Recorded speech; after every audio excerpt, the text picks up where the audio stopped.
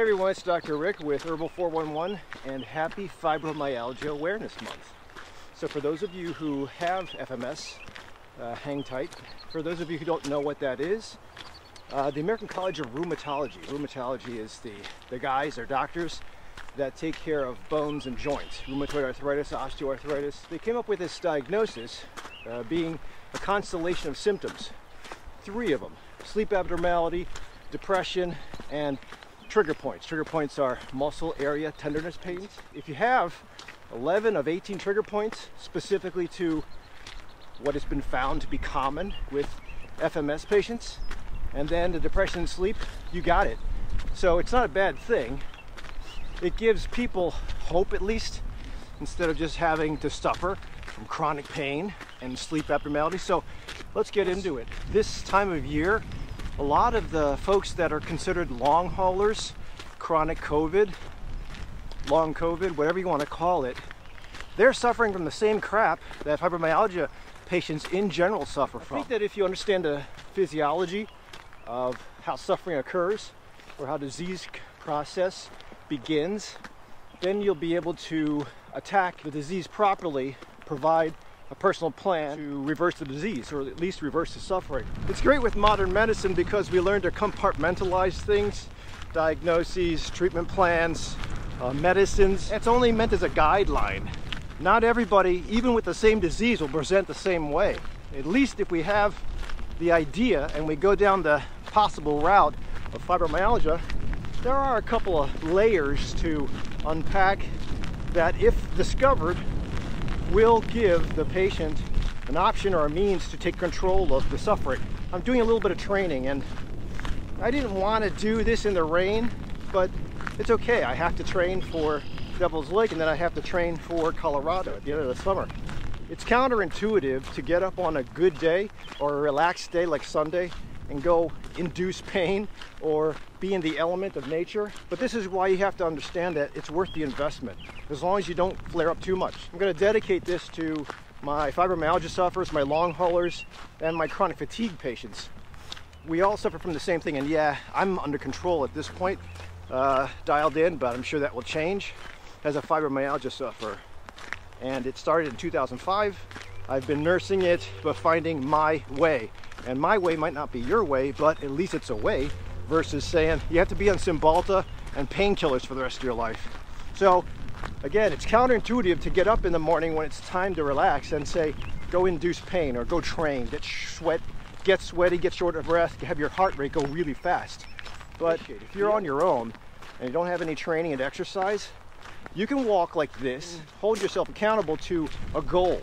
But the thing with fibro is when you start to move, or chronic pain, or long haulers, when you start to move, if the energy factories inside each cell are screwed up, that's a mitochondria, then you're going to think, I want to move, but your muscles are going to say, oh, I can't make any fuel. And that's particularly common with long haulers today. That COVID is also a vascular problem, vascular pulmonary tree, vascular kidneys, vascular brain. You push too hard, you're going to get pushed back from muscles in the form of cramping, total fatigue, or with fibro, a flare-up of your pain, and that's not fun. So most of the time when I hear fibromyalgia come in, I ask, what do you do for activity? Just to get a gander of how advanced the disease is. Most people will say, I can't because it hurts too much, and that's fair.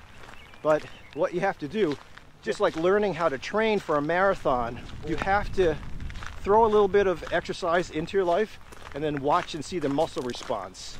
That's how most coaches decide on what to do for personal planning as far as clients in the gym. It's always important to work on weaknesses before working on strengthening and endurance. And if a client doesn't like the exercises, or it's not working for the plan, building shoulders or strengthening core, then your coach is supposed to tweak that a little bit after a couple of attempts and then see if the new formula works. Now with exercise and chronic mitochondrial dysfunction, let's just say that, forget the muscle pain and the sleep disorder and the depression, just with regards to the mechanism of how we're supposed to move muscle, if you can develop a little tolerance to lactic acid, a little bit of activity, then you recover and you try it again.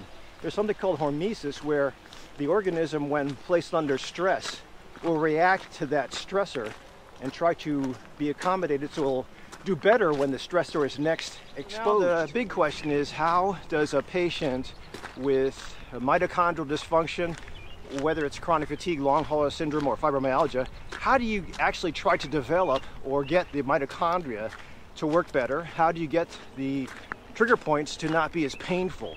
This is how I would do it for my chronic sufferers. Doesn't matter which of the three diseases, but it's important to understand how is the day, what kind of activities can I tolerate now, how's my pain level, how's my sleep.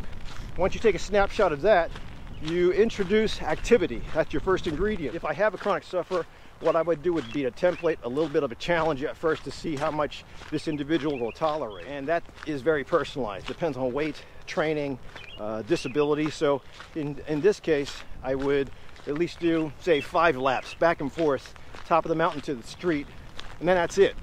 And then watch my patient over the next 2 days. See how bad the fibro or chronic pain or trigger points flare up. And if there's nothing, go harder the next time. If there's way too much suffering, either go easier or extend the amount of time before you exercise again. We try to work within the resources of what we have, within the talents of what we have.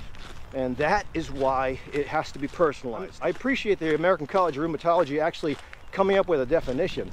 And it's good that we recognize this, because before everybody would just be pigeonholed into saying you're depressed, take this antidepressant, that's it. So the irony is now that there's a definition, what do all doctors do? They acknowledge it, and then they put you back on antidepressants again. Your primary care or rheumatologist may or may not get you to physical therapy. You should always ask, especially if your deductible is low and it's affordable. But fibromyalgias can actually perpetuate a spasm into weeks. So it's important to know what to do with regards to rescue. Standard rescue is RICE, rest, ice, compression, and elevation for a joint. For fibromyalgia, chronic fatigue, long haulers, it should be, you can experiment by pushing a little bit, and you can tolerate the flare-up of delayed onset muscle soreness, then good. You go back and do it again. You keep on doing it until you develop a stronger and stronger endurance and a tolerance lactic acid wise. So for chronic sufferers, the first thing is to know your disease process. If you apply stress to a system that's a little bit delicate, you have to know that it's going to really flare up or it'll be good, it'll be fine. For that narrow edge that you'll walk, in case it flares up too much, it's important to have your set of rescues to get you back onto the experiment again. Rescues can be an acupuncture, massage therapy, certain gentle yoga stretches, or prescription medicines can be called on in case your flare-up is way too intolerable. What I like about integrative medicine is that I can do more than just prescription medicines. One of the best rescues I've found for chronic patients to get over or tolerate the flare-up is actually CBD. I've done videos on CBD before, so I'll put them down in the links. But I think, at least in Illinois, with the way the plant is being processed, it's one of the strongest rescues you can have without the need for a prescription. So once you have your rescue, once you have plotted out what your attempts are going to be to push the system a little bit, then it's just a matter of working with your sleep and your mood.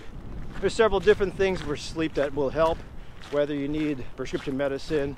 Benadryl is not that great because it makes you drowsy, it's unpredictable. You can also take melatonin, especially your COVID sufferers, L-theanine, magnesium at night if it's L-threonate, skull cap, aromatherapy. There's a bunch of different things that you can apply on your own without a prescription, but you have to have that knowledge base of what to do. Ultimately, you have to have a coach of some sort that's controlling everything and guiding you so that you can compress the morbidity. I learned from one of my teachers, Andy Weil, that compression of morbidity is what we really want to do. The idea with integrative medicine is to take that nugget of information that we learn in medical school, residency, fellowship, and another fellowship, and then you pepper in the intelligent use of alternative and complementary therapies so that you can get the patient to successfully summit whatever problem they're trying to take care of faster.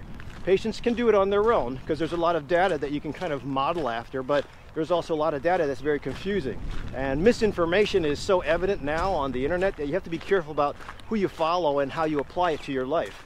Now, we can go into a deeper dive at a later time, but if you are a fibromyalgia sufferer or a long hauler, or you have chronic fatigue and you're out of control, please consider consulting me. I can be your coach, give you some ideas, so maybe you and your doctor or your current team will be able to get you to compress your morbidity faster. If this helped you, don't forget to hit the thumbs up and go over to my YouTube channel and hit the subscribe button and the alert bell to find out when I do new videos, or share this with somebody who you think is suffering. Be active, eat right, get some good sleep, and I'll see you at the next video.